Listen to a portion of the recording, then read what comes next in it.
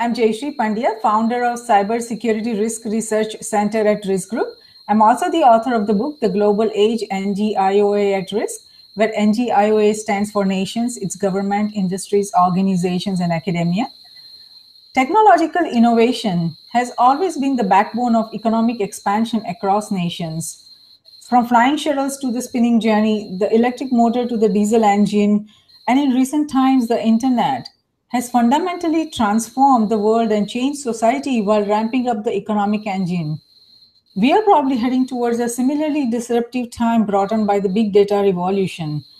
To discuss this emerging revolution and its tactical as well as strategic global impact, along with the opportunities and risk, I'm delighted to welcome our guest of this week, Rishi Bhatnagar. Rishi is the founding president of Analytics and Big Data Society, an initiative of businesses and University of North Carolina. Welcome, Rishi. We are honored to have you on Risk Roundup. Jayshree, thanks for having me.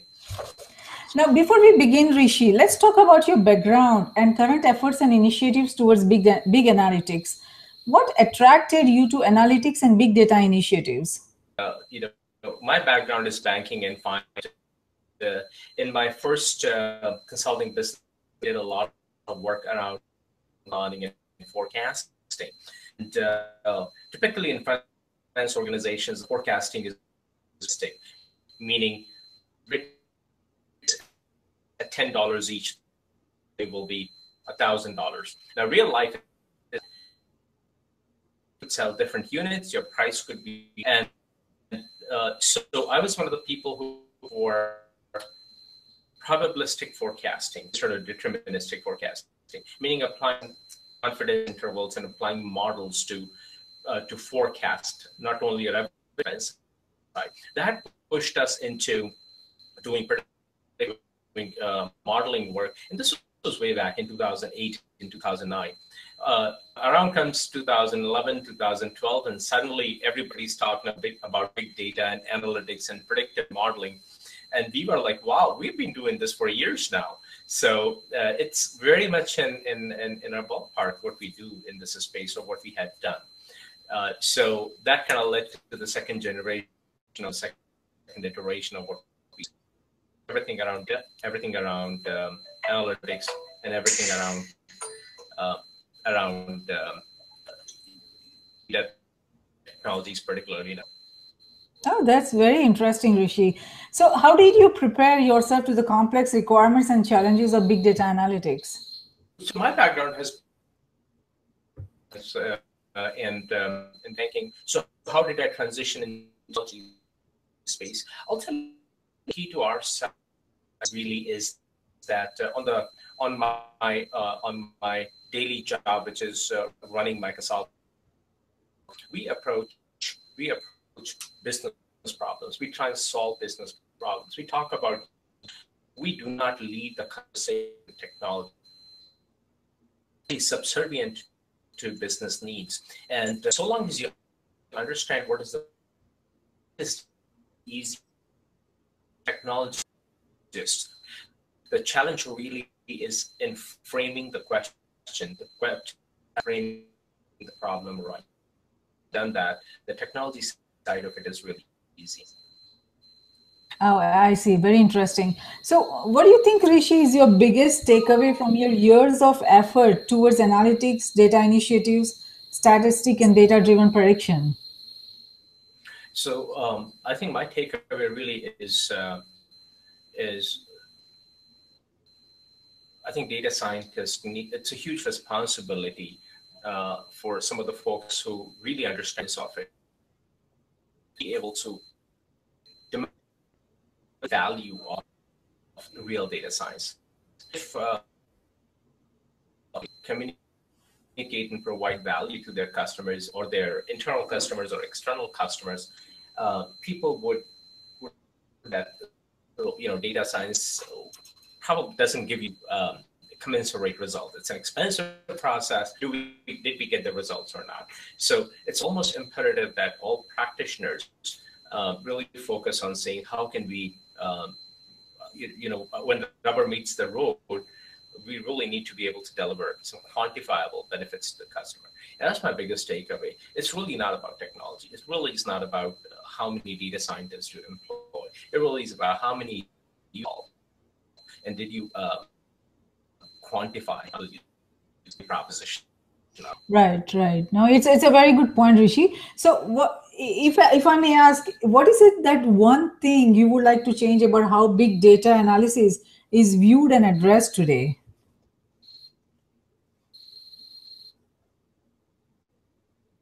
I think I'm losing you again.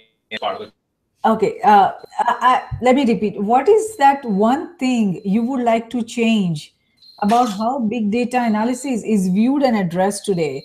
Because you must be seeing how the industry operates and how the data science is perceived by a lot of people.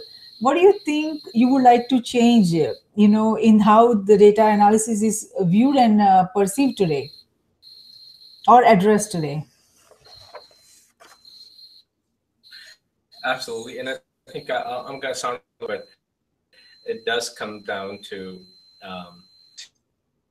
problem framing the problem, quantitative results. This is what we're expecting.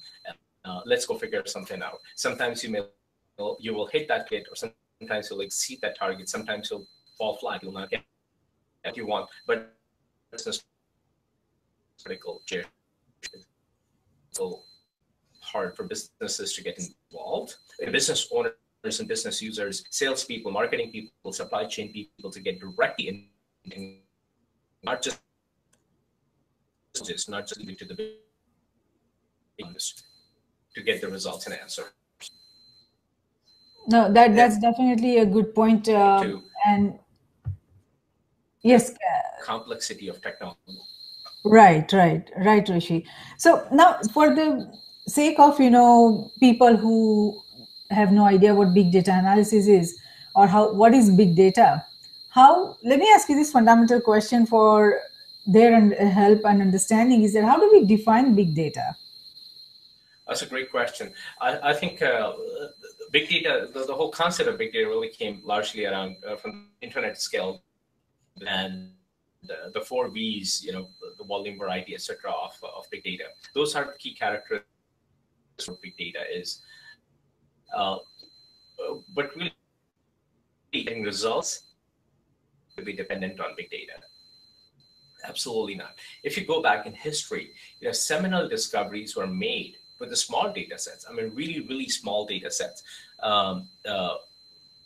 Semmelweis, who came up with the concept of germ theory, he was working in the hospital, and he realized that patients for dying mothers who came to the hospital for birthing had a much higher rate of dying because of birth than mothers who were actually giving birth out on the street.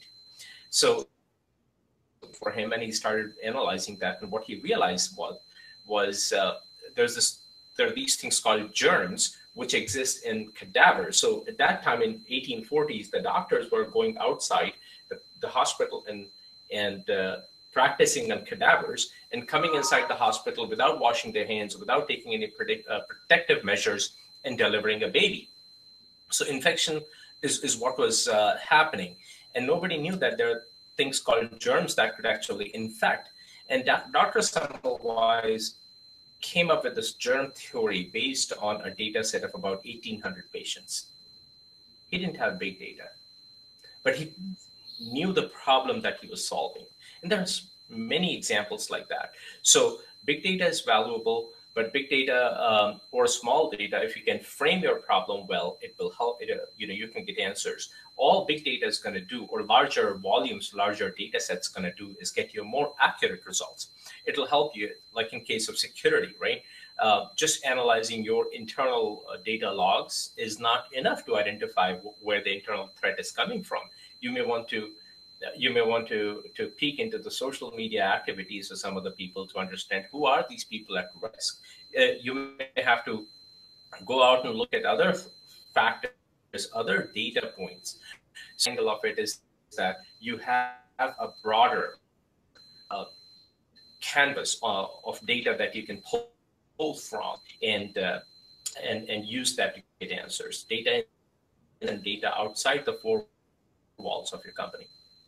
Oh, how interesting! Very interesting. Very good information, Rishi. So, how does the industry collect big data right now? I'm sure it's all through the activities on the cyberspace, but what are they looking at? What kind? Where are they looking for information? So data is happening everywhere, particularly if you think in the Internet of Things, IoT space, there's a lot of data that is being generated. So there's one side of it is data that's being generated. Second side of it is how much of that data do you want to capture and store.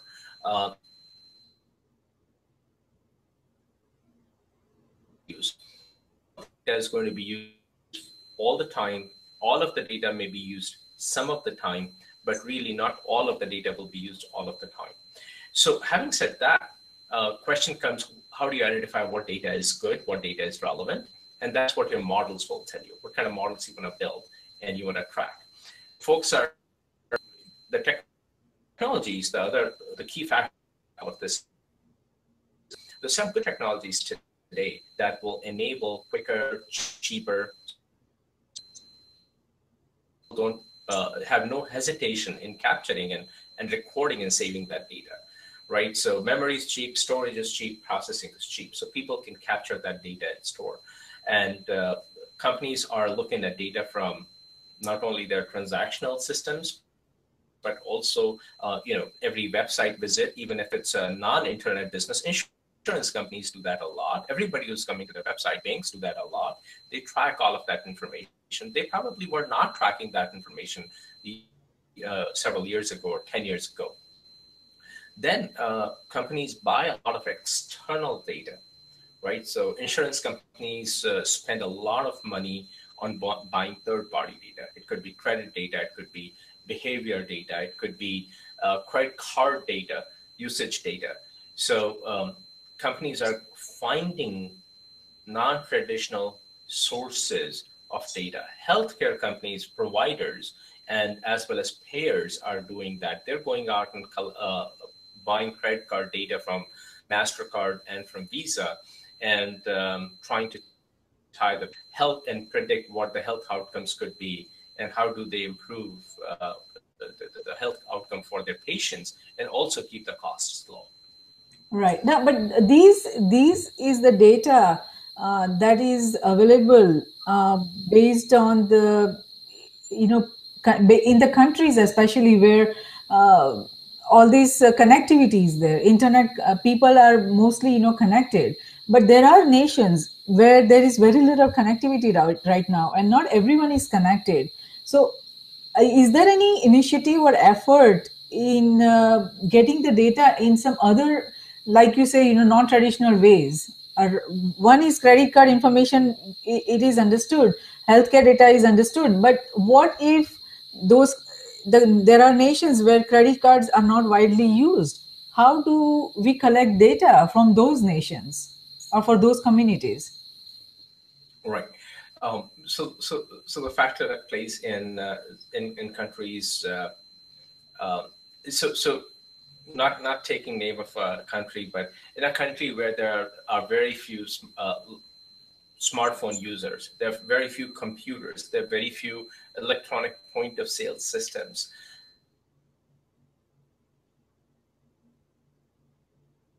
And start capturing that data where the size of the economy itself is so low that ties that data well enough.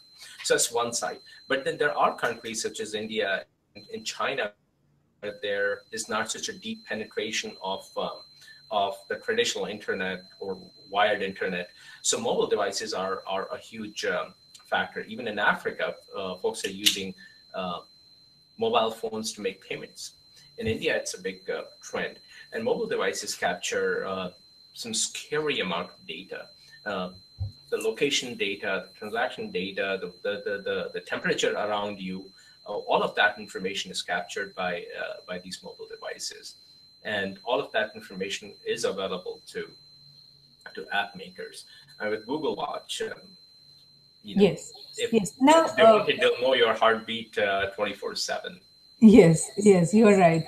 Now, this raw crude data that we collect in all these different traditional, non-traditional ways, it is of no value unless we have tools that can help make sense of that data. So, where are we in terms of tools, technologies, processes, and resources to achieve actionable data intelligence that would help any entity within any NGIO, that means nations, its government, industries, organizations, and academia?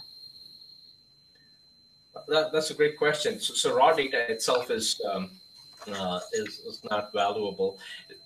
So if you talk about a specific say use case, if you're talking about um,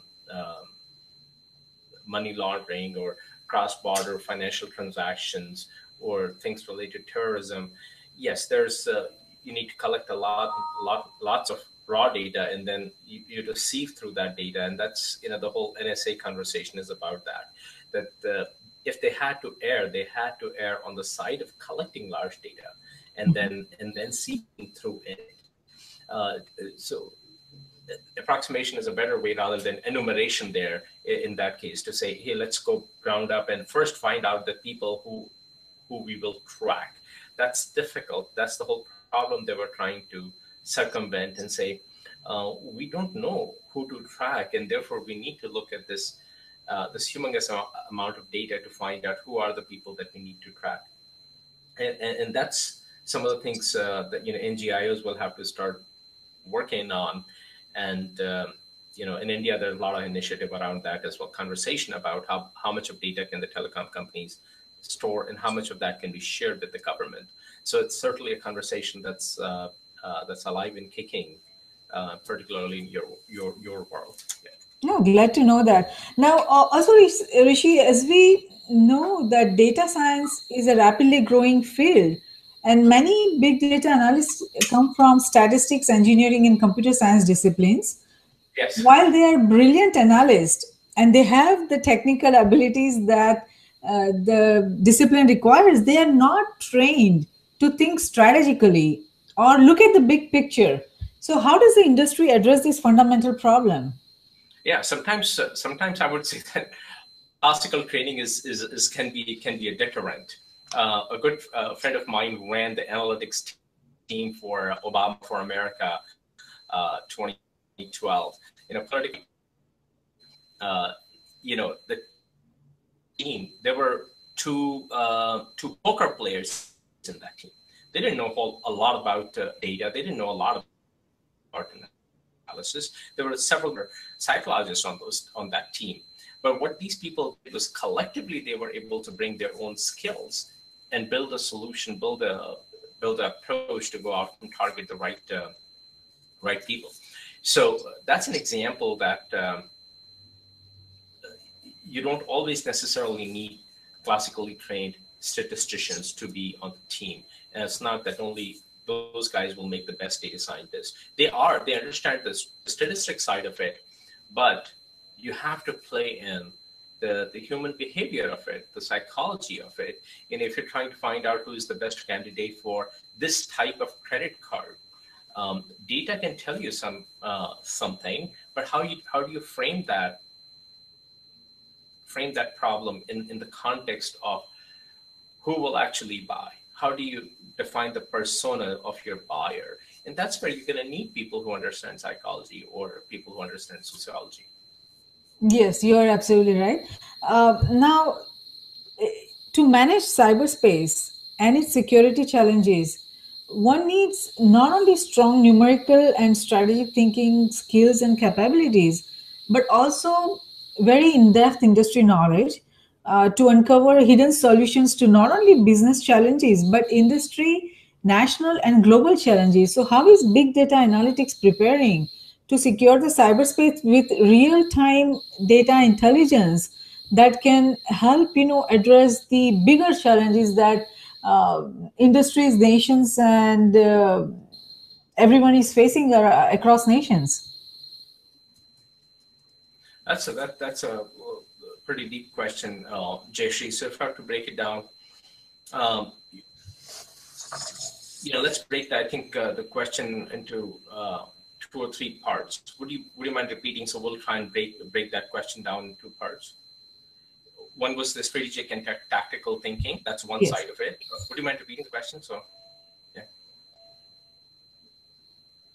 Sorry, I couldn't hear you. The question, so we'll break it down into two parts. Okay, so one is that while we have addressed this, that it's not only the technical skills that is required to be in this big data field, or to address this holistically, but it also the strategic thinking skills and capabilities that are necessary to be able to do justice to the big problems, but also have very in-depth industry knowledge to uncover hidden solutions to not only the challenges that are being faced by industry, but also by across nations and national and global challenges. So the question is that how is big data analytics preparing to secure the cyberspace with real-time data intelligence so that they can figure out a way how to address these bigger global challenges, national challenges, industry challenges. Absolutely. So to answer your first question, Jeshi, about, yes, you do need thinkers who, or in a team, you need people who have the strategic understanding of, or the understanding of the strategy, people who understand the technology side of it. So it's a team that you have to put together. You have to put together that team very carefully. Now, the second part of the question, how can big data and analytics help? Reduce hacking, reduce the cyber security threats. I believe that and analytics is really our best weapon against it. And thinking that's going on in this is, fundamentally, it's like this. Fundamentally, if you just keep tracking somebody, for example, at Sony, the people who hacked into Sony, it's not like one fine evening they decided to go and hack. They had been in their system for months and months and months. So how do you start identifying the outlier quickly enough, right? As soon as a smallest behavior that is outside the norm, how do you identify that? So you have to understand, you have to collect the data over several years, understand what is the behavior of this data, and what are the outliers. If you do find some outliers, and you will, what you're going to do is, you're going to apply 80% of your resources towards those 20% of the outliers. The traditional tools, which real time and tracking of everybody who's coming into the website, really what you're doing is you're applying 100% of effort to 100% of the people who are coming. So you are giving same amount of time and energy and resources in tracking somebody who's coming in from, let's say, Houston downtown, comes in at the morning, 9 a.m., logs into your system at 9 a.m., logs out again every single day. And you're giving and risk assessment to somebody who's coming from outside the country, Asia Pacific, Eastern Europe, somewhere. They come in at odd hours. They come into one server, they spend 5 minutes, they move to the next server, they spend 3 minutes, then they move to the next server, and they stick around for 2 hours. That's an odd behavior. And how analytics and big data will help is to identify these guys who do not adhere to norm. And it's not always that you will have people coming from outside the country. There will be people inside your company who will be not adhering to norms. If they are not adhering to norms or the standard expected or predicted behavior, then you start tracking them. And that's the whole idea, how effectively you can track the people who are higher likelihood of doing damage to your assets, knowingly or unknowingly. Yes, you are right. I get your point. But what I hear is that it's somebody. I mean, there is a need for identifying teams across entities. I mean, each entity probably will have to identify a team who will just sit there and think tactically, operationally, strategically that where would these challenges be coming from. If we just talk about cybersecurity, that what kind of challenges, in what form it could come, and what are the parameters that we need to look at. The same goes for industries as well as the governments as well as the nations, that they will have to have a defined parameters, and there is a need for a group who would constantly think about what are the kind of challenges we would be facing, where these challenges would be coming from. That would probably help them define the parameters where they will probably need to look at the data. So Absolutely. that probably will be very helpful. Now, while real time data is important, it's also necessary, as I just said, to evaluate the not only the strategic data but also the historical data, because all these, not only real time data is important, but the historical data as well as the strategic data. And there needs to be an effort or initiative towards integrating all these three types of data. That would give a very convincing picture about what kind of challenges we are going to face, or what kind of opportunities we can probably identify. So, are there any initiatives that will look at all these integration of these three different kind of data? I think uh, Jayashree absolutely pointfully taken that you do need some central organization that has charter to do something like that, and they're going cross border in talking to people, arranging, organizing, and consciously tracking these or working on an initiative like that. Absolutely. And my feeling is it not your group that's doing something like that? Aren't you involved in initiating Well, something like that? I am beginning to do something like that, but there are a lot of resources that one requires. No one single entity can do this, initiative or justice if they don't have enough resources or enough, collaborations across industries and nation. But that is something. I mean, I hear all this hype about big data analytics and everything, and I feel that unless we have a structured framework, and unless we have defined collaborations, and every organization working together to create some huge intelligence that would be meaningful for any industry or any nation, we need to have such big efforts going on. But it is in a very infant stage, and there is a need for bigger collaboration. That's what I would say at this point. Absolutely. I think in that bigger collaboration, if has been going on in the intelligence community in a traditional sense, but these intelligence agencies need to start collaborating and working on initiatives like this in a very conscious manner. This needs to be added to their charter, uh, and both inside and outside of the formal intelligence community or governments, Yes. governments, semi-governments. So, it's not like what NSA is doing is United States is unique. Most all countries have similar initiatives. We know about them, and they're talked about it. So, some of these initiatives are done for conscious, for sane objectives, and some of them are not for such a good objective, right? You cannot trust all state actors to be doing this thing for the right reasons. So, is there a need for states to get together and say, let's go out and form a group outside of the traditional intelligence communities and work on tracking the bad guys and state actors as well as non-state actors?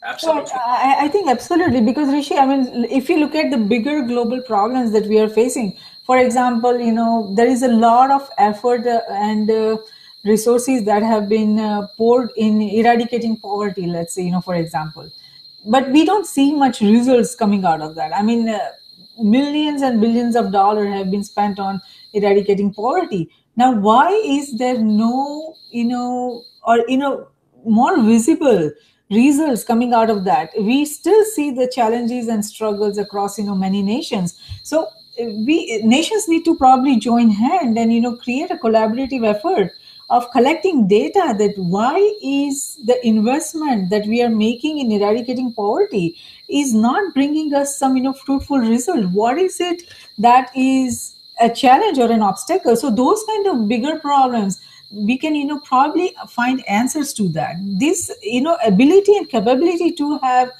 this kind of ability to collect such big data and to analyze it and to have some very useful information, that is so amazing, and that is such a revolutionary, and I think a lot of good can be done because of this technological ability that we have. I think technology will be able to provide a lot of answers to bigger problems that we have not been able to answer so far.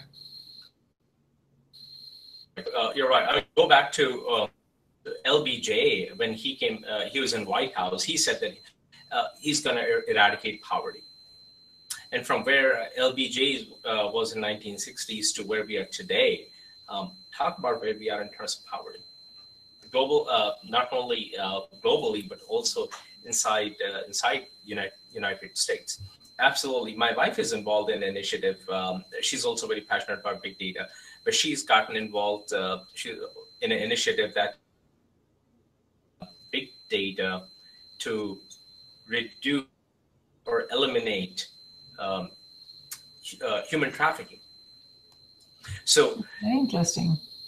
Yeah, that's a great use case. And cybersecurity and several initiatives are helpful for us as good business community and keep ourselves safe and good. But things beyond that, which will improve the life of the average person and us as a society, initiatives around reducing human trafficking, eliminating human trafficking, and poverty. Absolutely, these can be used. I think big data analysis will be able to provide tremendous value in that. We will be able to understand the root cause, why such activities still continue, why is there still poverty, why we are not able to abolish trafficking, why are certain things like this still in spite of making so much effort. So those answers, big data analysis will be able to provide us such answers, and I'm looking forward to seeing those answers. That my goal is to look at the root cause of the problem, why we are still struggling with so many bigger problems. We should be, I mean, with the amount of resources we are putting in, we should be able to eradicate all those problems, but we have not been able to. So there is something else that is going on, and what is that something else? We will be able to define that, and we will be able to address that because of the capabilities of technology, like big data analytics. So that is a very exciting time that we are in, that we have so much potential, and we will be able to do so much more with the help of the technology. Now, having said that, let's big data analytic tools and abilities are hoped to provide nations the first line of defense in providing integrated security threat prediction, detection, and prevention programs. Now, it is expected to provide better, faster, actionable security information that will reduce the critical time from detection to remediation, enabling cyber warfare specialists to proactively defend and protect the network. However, the reality of cybersecurity challenges puts a dent in the hope of security through big data. To be able to provide integrated security threat prediction, one needs integrated approach and framework. As we just talked before, that there needs to be a structured framework and a collaborative effort. Now, in the absence of any such integrated structured framework, how does the big data industry collect integrated data? Because I read in so many places that we are collecting integrated data.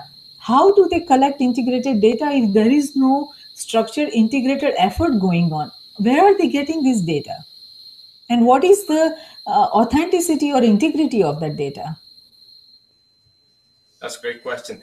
So, it all begins with having the data and having the right raw data versus cleansed and value-added data. Your question is very valid. I wish I knew that. How people could collect the right data. I think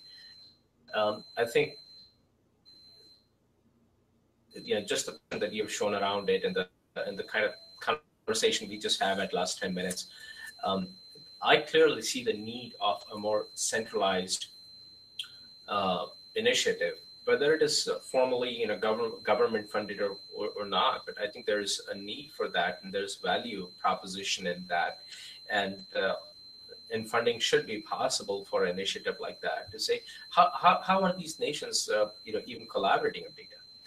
Forget about nations. Uh, inside our own state, there's this open data initiative by governments, and the city that I live in, the county that I live in, you can't go to one place and get that data. When you go to the county open data initiative, you get county data. When you go to city open data initiative, you get the city data, but not vice versa. So, we're having challenges in collaborating data and centralizing the data and cleansing the data at the city and county level. At country level, can you imagine how big of a challenge is that, Jayashree? Sorry, I couldn't hear you. Can you repeat that last sentence? And therefore, important. I think it's a Can bad you sentence. Can you repeat that sentence, please, Rishi? I said, we have challenges in collaborating uh, on data at county and city level. Forget about collaborating data at country level. What kind of a huge challenge that would be, and it is, and therefore the need for a central organization with a defined charter to work on cross-border data around whether it's cybersecurity or it's human trafficking, and we have to get the 100,000-foot picture of what's going on globally to be able to solve localized problems. No, you are right. There is a need for such an organization. Now, what will be that organization? Who will be its backers? How will it be formed? All that we will have to wait and see in the coming years how that is structured.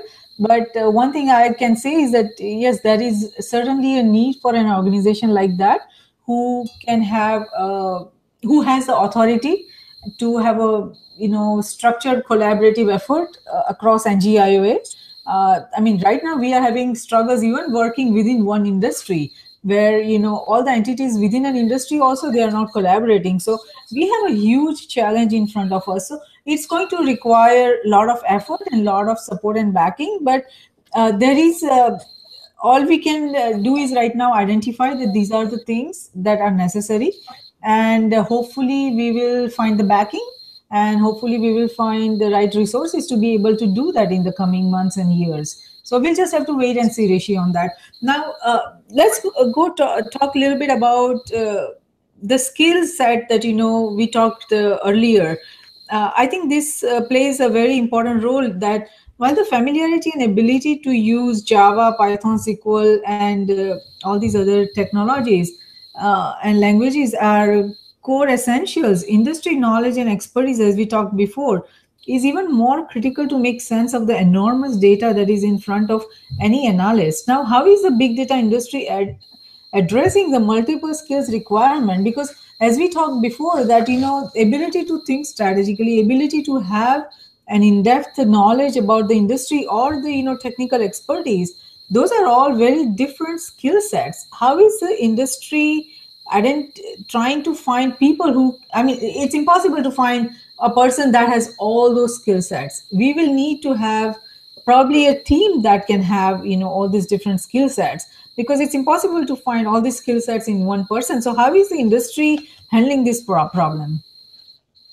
That's a great question. So the two or three that I see happening. One is, first of all, a quick parallel to history. Go back to 1990s, early years, late 1980s, early 1990s. There were 80, 100, who knows how many ERP systems were there. The complex systems, difficult to implement, long cycles, high risk projects. You needed 40 people, 3 years to put in a project, and you didn't know if it's going to be successful or not. So those were the learning years. I see the big data industry as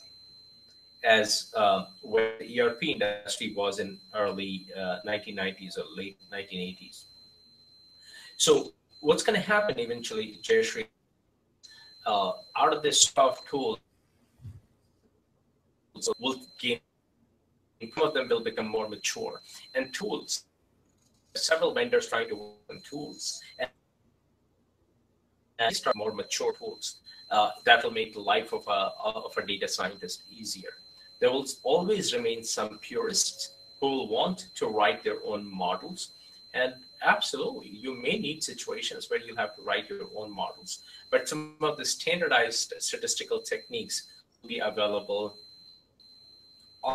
and they will be trustworthy. That's what SAS used to do. And that's what other companies such as RapidMiner and Nime and R, there are several routines available, several models available that people can adopt. So there will be a convergence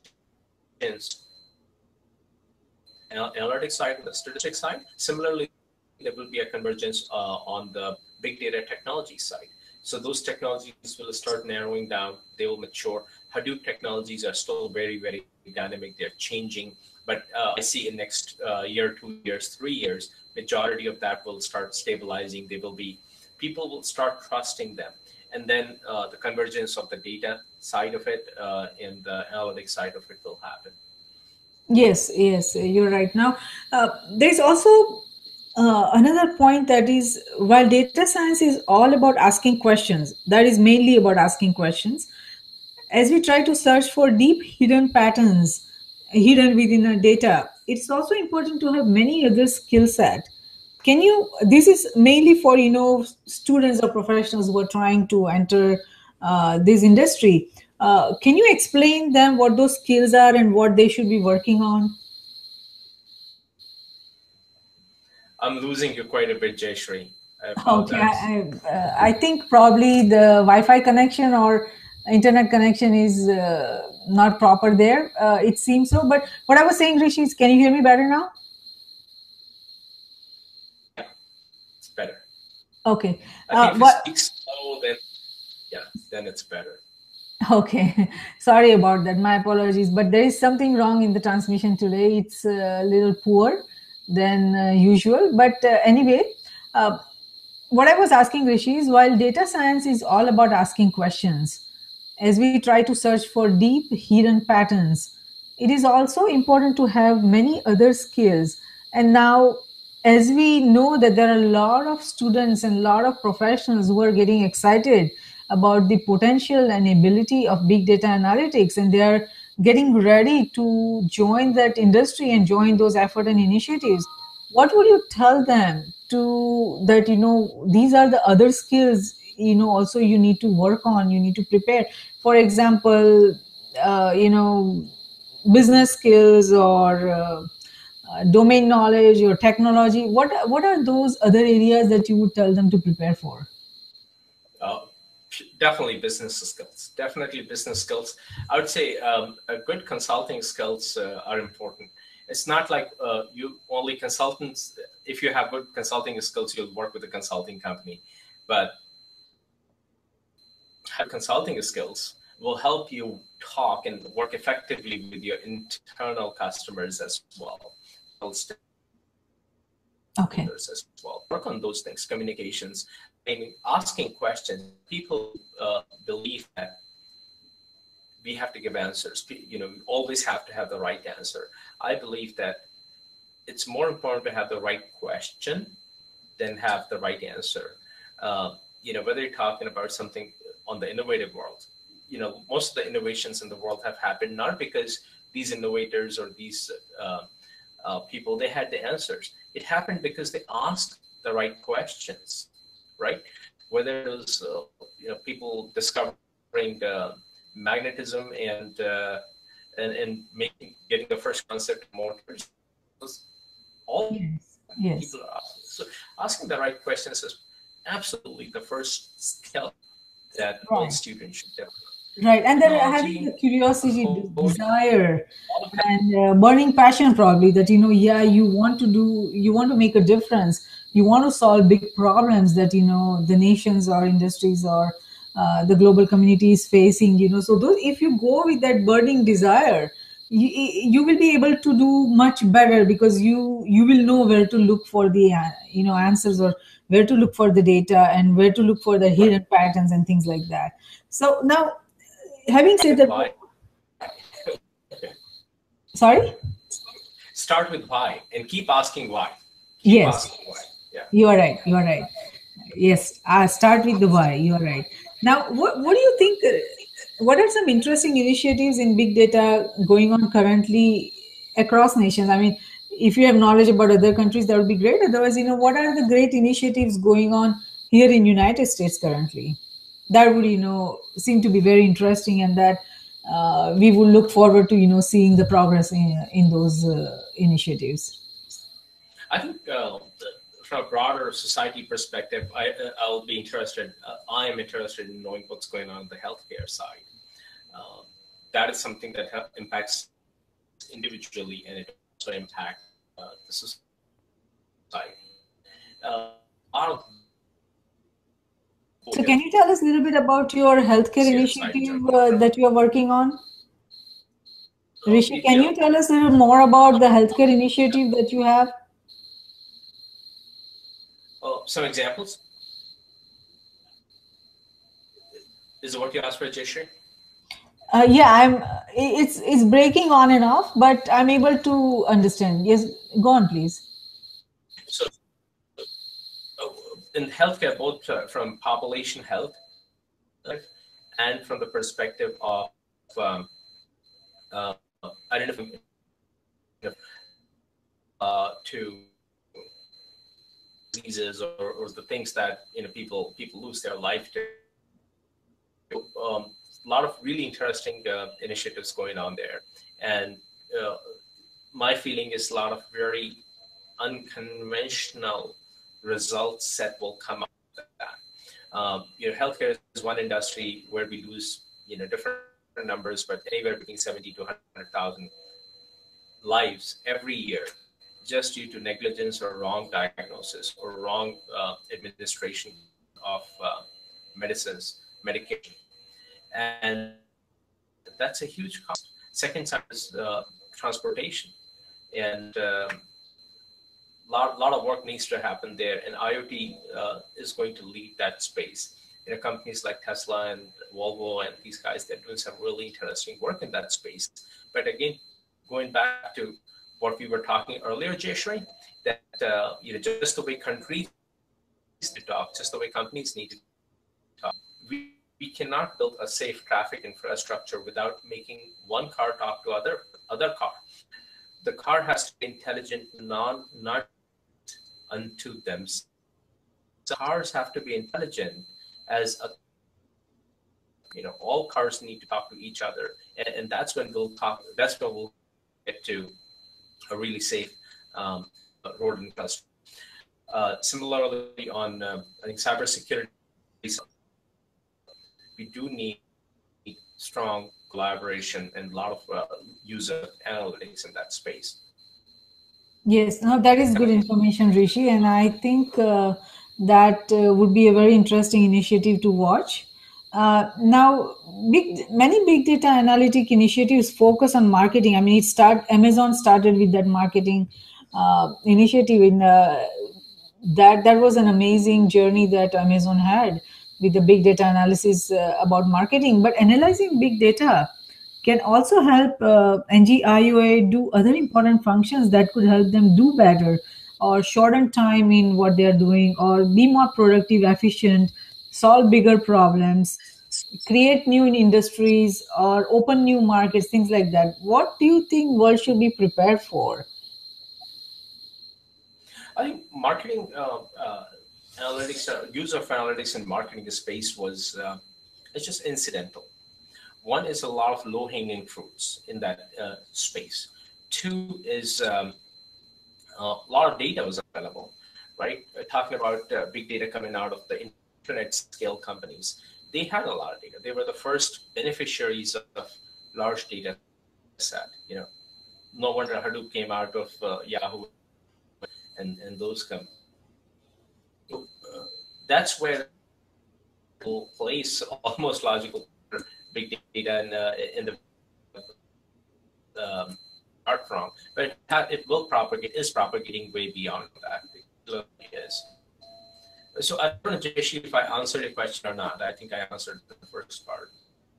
Yeah, I mean, it is probably too early to be able to say what kind of things the world needs to be prepared for, what different openings that, what new markets would open because of the big data industry, or what new industries will open, or how we'll be able to do things better, be more productive, be more efficient, be more be able to solve more problems, be able to handle bigger problems, things like that. I think probably it's too early to answer those questions. We'll just, because there is not much intelligence out there that we can base our response on, like, what is this group doing, what is that group doing, and what are their efforts, how much they have succeeded. There is not much collaborative intelligence that is out there. So it's probably hard to answer that question at this point, unless we have a structured effort where we will know that what kind of initiatives everyone is working on, and how far they have gone in that, and how much success they have. So it's a little bit hard for at this point to answer that question. So I understand your point at that at this point, what we can how we can respond on that. But do you see, Rishi, that this big data analytics will replace traditional experience? Because so far over the centuries, we have relied on experience, that okay, this person is really experienced, he has this many years of experience, and let's hire him because that would be great to have on our team. But do you think this big data analytics just tran- fundamentally changes that necessity? That's a loaded question. Are you waiting for the times when companies will become self-aware? uh,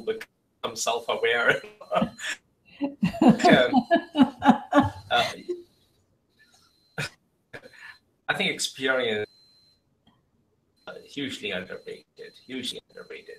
Um, the companies that will purely rely on data and not juxtapose or not overlay data with the experience will fail. There's a classic example. I forget the name of the gentleman. He ran the large casino chains in Vegas, and he was offered to buy into into a large casino in Macau, outside China, and he built all his models. Said no, it doesn't make sense investment, and and they did not make that decision. And this CEO is on record as saying, my models were wrong, my results that I got for data was wrong, and I made a huge mistake by not going to Macau. Because Macau's total gaming revenue, just the gaming revenue in Vegas, larger than Vegas, several times larger. So companies purely rely on data and not fall into the folly of data would have challenge. There's several other examples like that. Or Oracle's America Cup story is similar. So America Cup Winners is a race which is funded by Larry Ellison, and the boat was used latest and the greatest technologies in everything imagine, and they had this onboard computers that would tell it what to do. And I think the story is about last year's race that they lost. Out of the 17 or 18 races, they kept losing every single time, because at some point the computer would say, do this. And the captain, who actually comes from a history, whose family of sailors for generations, he said, you know what, my hunch tells me to do something else, but computer keeps telling me to do this. And he said, well, now it's do or die situation. I cannot expect different results by doing the same thing over and over again. So he said, I'm not going to rely on what data is telling me, what computer is telling me. I'm going to override, and I'm going to use my experience. And guess what? They won the race. They won races after races after races, and they were the winner. So there are examples where just using data to make final decisions or be the only factor is not good. I would say that data and what data should be supplement, should complement the decision making. It should be another data point on what you should. I can see your point in that, because I think at this point uh, there is no way to rely on the integrity or the authenticity of the data, because there are a lot of we don't know what kind of data we are getting for our analysis, because like you we talked in the earlier questions that earlier discussions that sometimes we have traditional sources, we have sometimes uh, data coming from the cyberspace. We There are a lot of different sources of collecting the data, and there is no way to know for sure whether the data that we are getting is authentic, or whether there is integrity, or there is some problem in that. So yeah, unless I think the technology has the capability to reach the decisions based on the data they have, but if the data that we provide for the analysis, if there is a problem in that data, then we are not going to get the right intelligence out of that. And probably in those circumstances, like you said, that we will the experience probably will override the intelligence that we collect from the computers or big data analytics initiatives. So probably I think there will still be need. I think that's the conclusion that we are reaching, that there is still going to be need of that experience and wisdom, and that probably will not be replaced probably for decades. Right, right. That is Even going to longer. be valid. Right. No, I understand that. So now, like everything else, we just talked about the integrity and authenticity of data, but like everything else, big data also has serious challenges. Like there are a lot of people are raising the questions about privacy. There's also, we have talked about the data security. Because of the cyberspace is not secure right now, so there are also a lot of questions about the security of the big data initiatives, and there are so those kind of questions are out there. Like people are not comfortable that everything they do, every move they make, what they eat, what they when they go to doctor, when they go to movies, what kind of friends they have, everything is becoming visible, and it's public knowledge. There is no more privacy, so there are a lot of people not comfortable with that. So the privacy issues remain, and the security issues remain right now, that all these big data initiatives are going on, but how secure they are, because the cyberspace itself is not secure. So that also is a big another question. And then data integration, like we talked earlier, that there is no structured effort, integrated effort on these big data initiatives. So how do we deal with those challenges? No, you're absolutely right. Absolutely right. I think uh, there is concern, and the concern will stay around for a long, long time. That the challenges around security of PII and keeping personally identifiable information. How do you keep any of that information secure and away from uh, bad people, if you will, for lack of a better word? And are there initiative? Can you always make something like this foolproof? It's impossible. I mean, the companies that went on record to say that they had one of the most secure infrastructures, and this is what they have done in security, and this is what they have done. For example, Ashley Madison, right? Yes. They were they were they were on record for claiming that they have a very, very secure website. What happened, right? And so those situations will stay. I think humility is a big value, and people should never underrate humility. And it's only a matter of when something like this could happen. There was somebody who commented, right, that companies that they have been hacked, and companies who do not know that they have been hacked. And once somebody gets in, uh, it's difficult to track. So the whole initiative around cybersecurity is very contextual to this conversation. It's very core to this conversation. Now, well, there is a hope that big data analytics will be able to bring solutions towards cybersecurity. It itself is facing cybersecurity threat right now. Self is So, facing yeah, that's very interesting.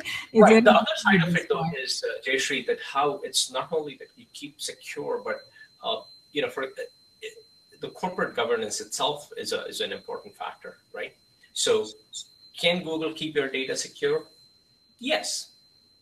The question is, how does Google want to use that data, with your knowledge, without your knowledge? And Google's one example. There are several other companies who have a lot less scrutiny. There are several other companies who have a lot less uh, uh, corporate governance around how to use that data, personally identifiable data, and that information.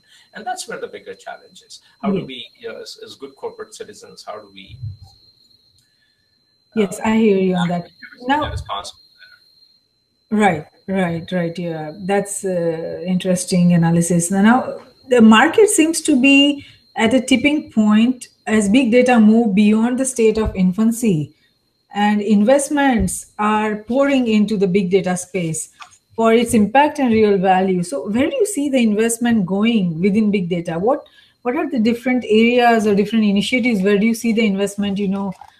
Going heavily wherever there's money. wherever there is money. Okay. And things that you and I know about or read about, Jay, are is tip of the iceberg. There are lots of things which are happening beyond that where investment is going. Right, right, right, right. Right.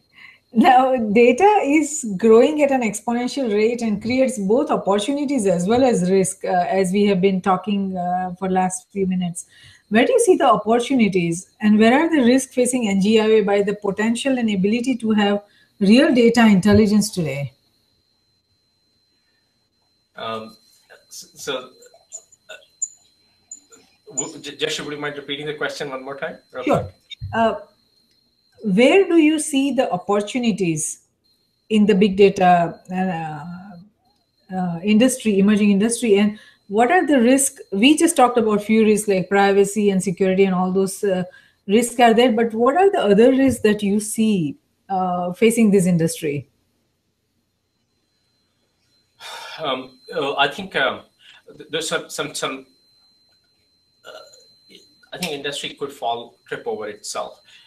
There's a lot of this conversation about shortage of data science, and universities are running courses on data sciences, and people who attend these weekend courses over 3 months start touting themselves as data scientists. That is not right. That That is is true. not right. You can't make somebody a data science by attending a Saturday 4 hours classes on Saturday, and 3 months later they pick up. So we may be diluting the value of what data can do. We may be overhyping the value of what data analytics can do, and that would be, I think, that's a more fundamental risk to the industry.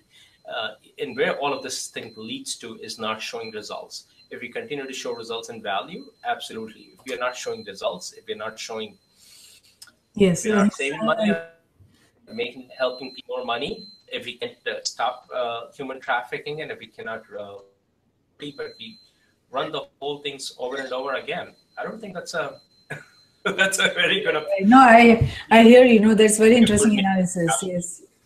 Yes, no, I hear you on that. Now, we talked about human trafficking, we talked about poverty. Where else do you see big data that can help solve other critical challenges facing nations and society in general? I mean, we talked about two of these bigger problems like human trafficking or poverty. What other problems do you think we can solve using big data? at a global scale around nations. I think Jayashree, terrorism is an important thing that people need to worry about, and I think states worry about, states talk about. There's a lot of investment going in that space, and certainly combating terrorism is an important part. And that's where there's quite a bit of opportunity, and that's where our data, cross-border data, data is very helpful. Almost the analogy is weather. So if I have a little weather pane on top of my house, I'm gonna know right around my house what's the weather like.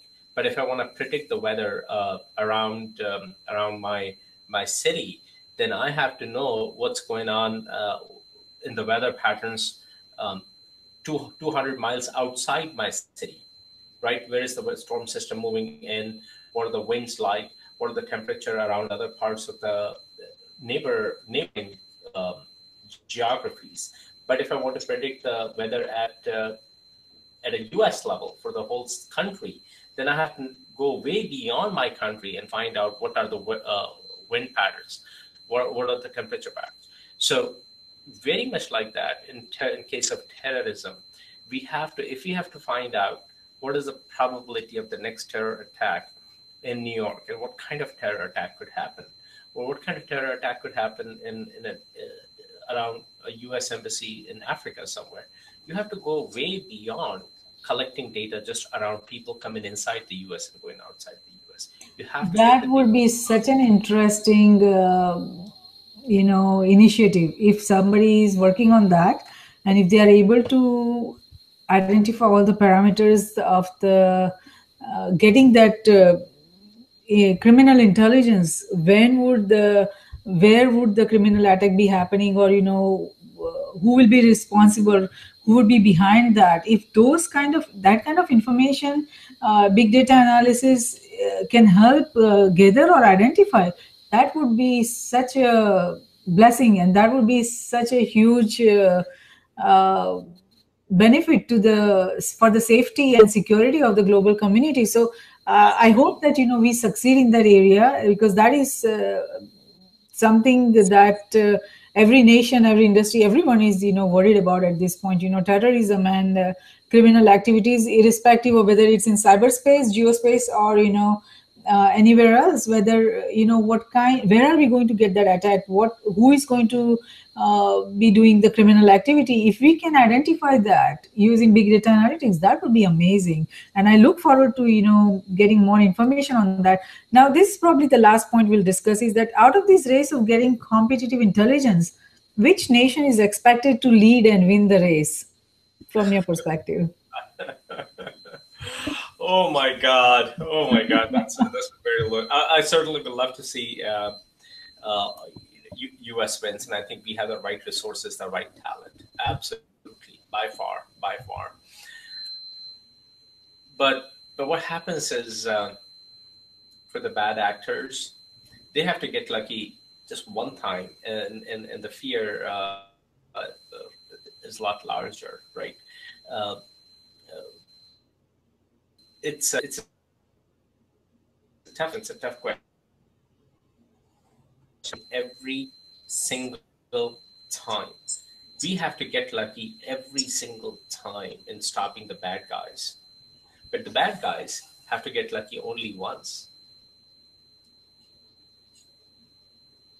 Yeah, yeah, right? I hear your If they point, get lucky because once, yeah, I hear your point then they on that, will because be. see, for bad actors or cyber criminals, for them to uh, have a cyber attack cost them very little, whereas what we are defending is, it's very complex to defend the infrastructure, the systems that we have built in the geospace. It requires a lot of resources, it requires a lot of investment, a lot of tools. So it's very complex to protect what we have. So yeah, it depends, like good and bad both. Hopefully we can win in the good part, that we can protect and we can find more opportunities because of the big data analytics, to create more industries, to create more markets, and to create better life for everyone, better productive efficient life. Absolutely. So hopefully United States lead in that, and we would be thrilled to see that progress and development and economic prosperity that comes with that.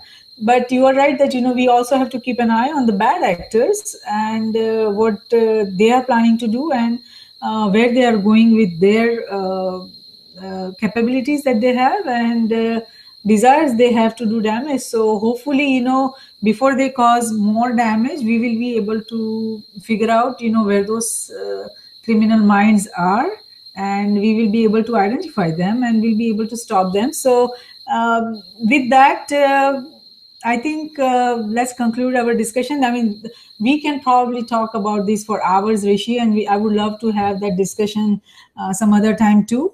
But I think we have come to the end of our allotted time. So that's it for today, friends. For more information on Risk Roundup and the upcoming Risk Dialogue, please go to www.riskgroupllc.com. Thank you, everyone, and please join us again. Thank you so much, Rishi. Thank you for your time. It was a pleasure talking to you. Likewise. Thank you.